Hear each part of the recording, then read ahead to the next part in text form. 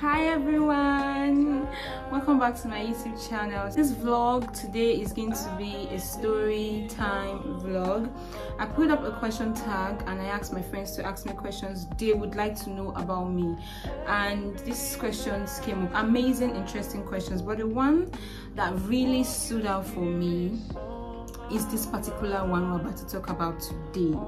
You know, I've been getting this question all the time, like, you know, people keep asking me about this question, but I'll always like dodge it because I don't know, I'll just dodge it, you get. But today we're going to be talking about it. But before I proceed, I just want to express my love to all my subscribers.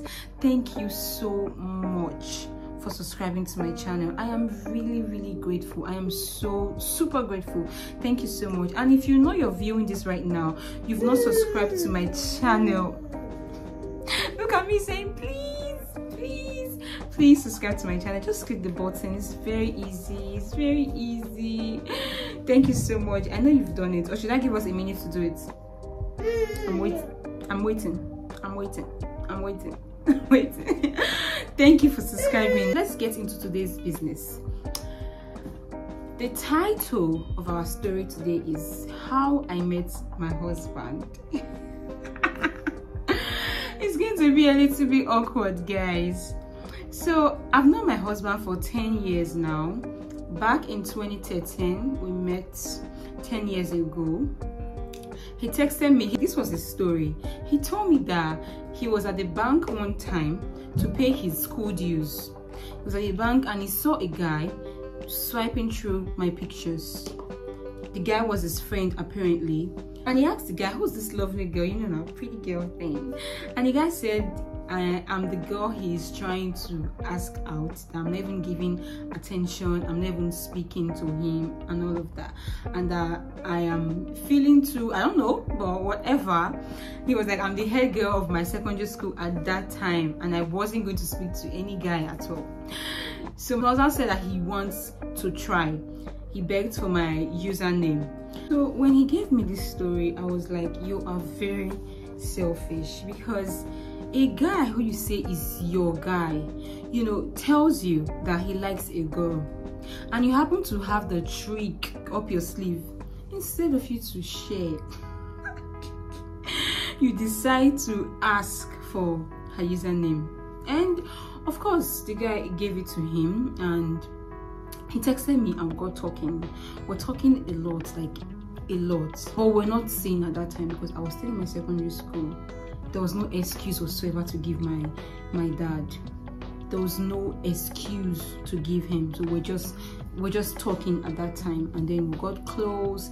He asked me out, but I couldn't give him a reply immediately because I was in secondary school. So I told him that, you know, I wanted to finish, get into university before I can think of having a boyfriend, and I would do all that in the following year.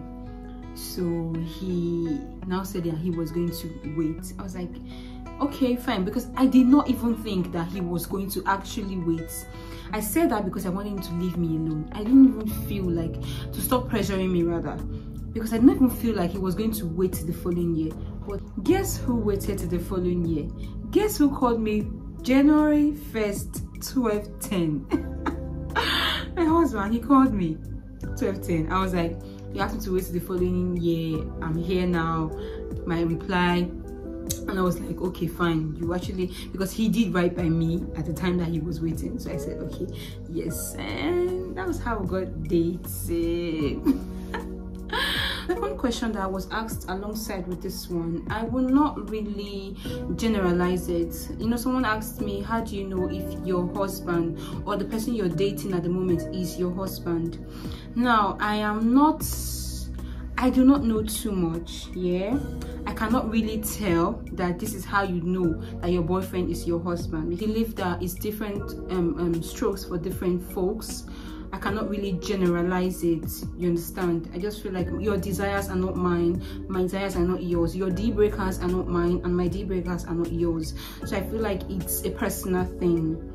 Well, I know, I'm just going to speak for myself and how I knew that my husband was my husband. So at the time I got married, marriage wasn't even on my mind. I wasn't even thinking about marriage. I was still basking in my, you know, I don't know what to call it now, the euphoria of my early 20s. You understand? I was still enjoying myself. I wasn't even thinking about marriage at all when he started bringing up marriage talks and all. I was trying to weigh his character, and if I wanted to do life with him. And I realized that he is the most perfect person for me because he matches me. My husband is a gentleman. I'm not really a gentle girl. You understand? I'm not a gentle person. I was really, you know, kind of hostile when I was growing up. It really matched my character because I was like fire and he was like ice. Honestly, that was how I knew that, oh, okay, this one matches me. You know, so there's nothing you can do to my husband that will make him, there's nothing you would do that will make him get out of character. There's nothing you're going to do that will take him out of character, that will change who he is. He's that meek person. No, you cannot make him so angry. There's nothing you're going to do that will make him so angry at you. So when I saw this trait, I was like, this man is not angry at me. Like a whole year would pass, I will not have issues. I was like, okay, I can live with this one. You understand? And coupled with the fact that he always supports me, cares, look at me, he supports all my dreams. Like even if they sound really crazy, what I want, my aspirations in life were sounding really crazy, he did not one day judge any of it.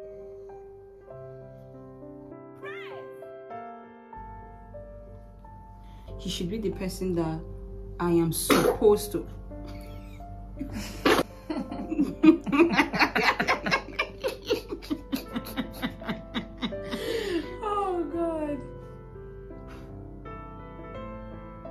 Like, okay, this person can be this understanding and patient with me, knowing how I was at that time. I just feel like, oh, she should be someone I should spend the rest of my life with.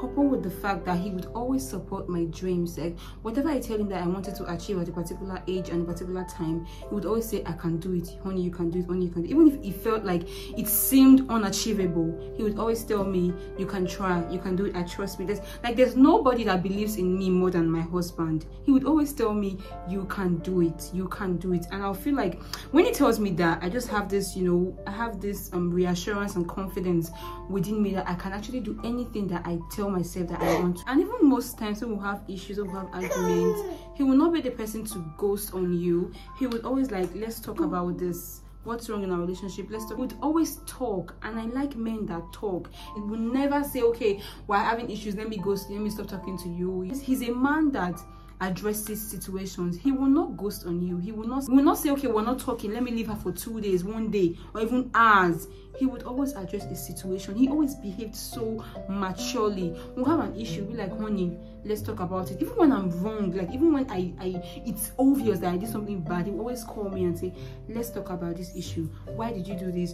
You understand what I'm saying? Like a man that wants to get to the root of why you acted the way you did. So I was like, I'm not sure God created two of this kind of person. Let me just let me go with this man. You understand? So when I was thinking about the whole thing, I felt like, okay, he actually was the kind of man that I wanted to spend the rest of my life with. So I was like, why not? Let's do it.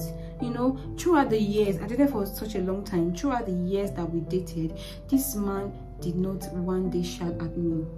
Like my husband did not shout at me at any point in time. He never shouted on me. He never raised his voice. And I'm a person that raises my voice a lot before now. He always kept calm. He was, nah, my husband is too gentle. He's too meek. Honestly, this is how I just knew that, okay, this is the person for me. I prayed about him severally. You know, he just matched me in every aspect of life. You know, that way they say when you really love someone, you just know. Like there was no doubt. There was no fear when I wanted to get married. There was no fear, there was no doubt. I wanted to marry him. Even though I didn't want to get married at that time that I did, I knew that my husband is the person that I was going to marry. There's nobody else for me. Honestly, there was nobody else for me. My husband was the person that my soul really attached to, because I had no fear, I had no doubt whatsoever in mind. I knew, I was 100% sure of his love for me. Be like, if this even makes any sense, yeah, my husband and I have the same, you know, interest in things. Like the food I don't eat, my husband does not eat them. The food that I love the most, my husband happens to love them the most. This is not something we got to find out over time. It is something that we asked each other at the first conversation, like, what do you like, what don't you like? And we got to find out that, oh, he doesn't eat this and I don't eat this. He doesn't eat that and I don't eat that. You understand? He loves this and I love it. He doesn't love it, I don't love it. So I was like, makes sense, right? These are the little ways that I knew that my husband was the right person for me. These are just the little ways. I don't think there's a rule, or there are rules and regulations. I just feel like it's unique, you know. There are no set down rules for this. I feel like it's unique, it's peculiar to everybody. Yeah, so that's it for today's vlog. Thank you for watching. Please subscribe to my channel in case you did not at the beginning of this video. In case you are stubborn and you refuse to subscribe at the beginning of this video, kindly subscribe now. Thank you so much. Thank you so much for watching my vlog. I'm grateful. I love you guys. See you next time. Bye.